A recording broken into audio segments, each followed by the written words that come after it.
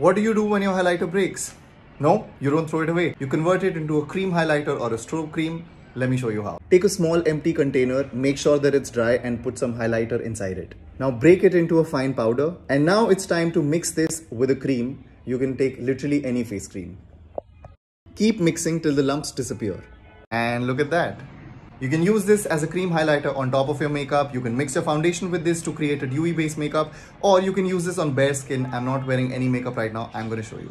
Dab a little bit on the skin, just apply it like a cream.